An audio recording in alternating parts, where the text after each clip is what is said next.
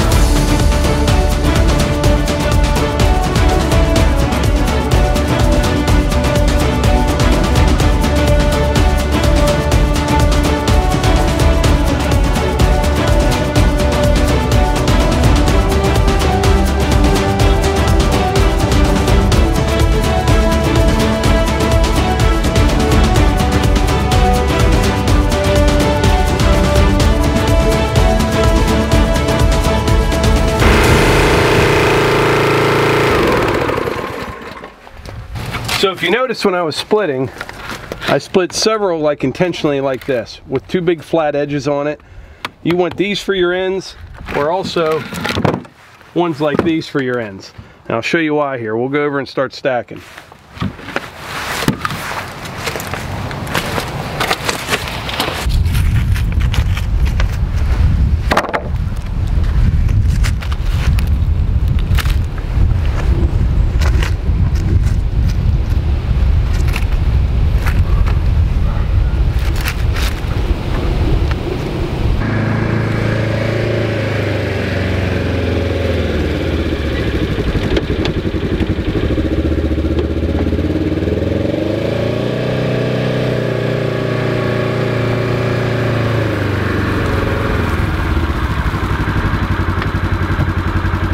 All right, so what you want to do is put these big flat pieces on the bottom.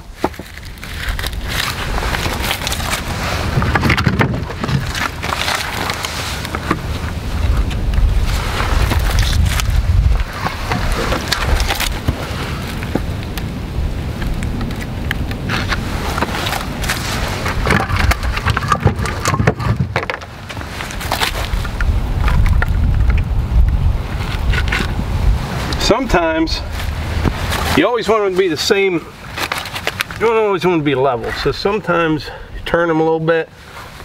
This looks like this side's a little bit lower than that side, so I might swap that one out with a little thicker piece.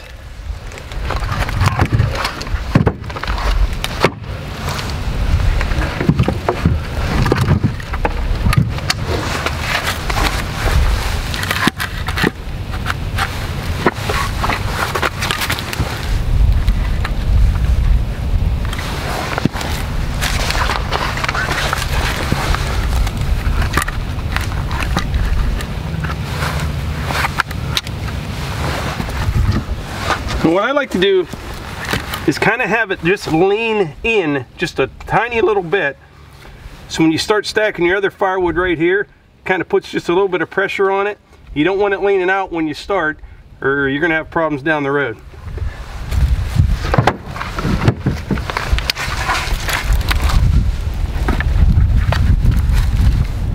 Now after I get up just a few feet like that, I like to start filling in the rest of the stack and build up to it.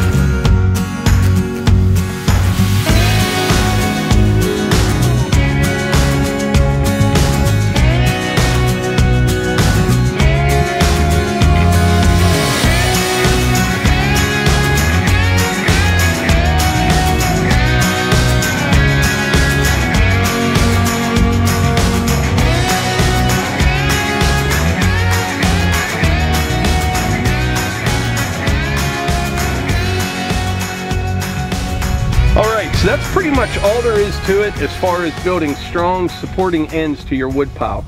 I use these big flat pieces on the bottom.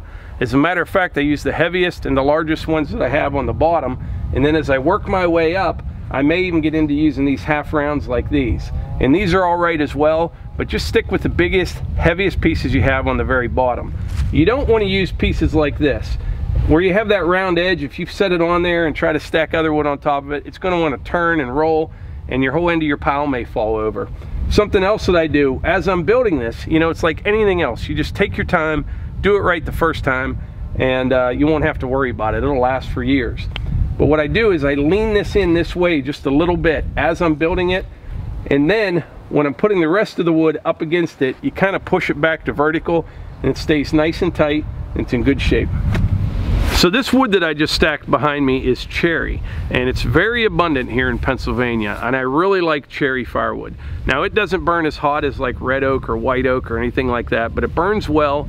But what I like most about it, it dries very quickly. You know, stacked in a single row like I have it here behind me in a well-ventilated area, it'll be ready to burn in 6 or 7 months, no problem at all. And about half of this wood, Melissa split the other day. I'll put that video up above here if you didn't see it already. She did a fantastic job. She ran the RK37, the Ranger, the log splitter, set up the cameras. I still do the editing, but she's learning how to do that as well. And she did a great job. Didn't bang anything up. And yes, she is a keeper. I'm well aware of that, and I'm pretty thankful for that. There's one more thing I want to show you before we wrap this up.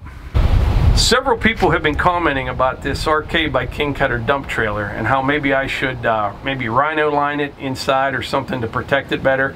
That's probably not a bad idea if you were to buy one, but I'm not going to do anything with it. The way I see it, I'm kind of supposed to be testing this stuff out, so I'm using it like anybody else would. I use this thing a lot. I've hauled tons of stone in it, literally tons and tons of stone in it, just tossing firewood in it. And actually the paint is holding up very, very well inside. There's no dents or dings in it yet at all. It's very well built, but that's the reason I'm not putting like a rhino liner in it or anything like that. I'm just going to use it, and we'll see how it holds up. But so far, so well. Now right now it's filthy dirty inside, but the paint's all real good inside. No problems at all.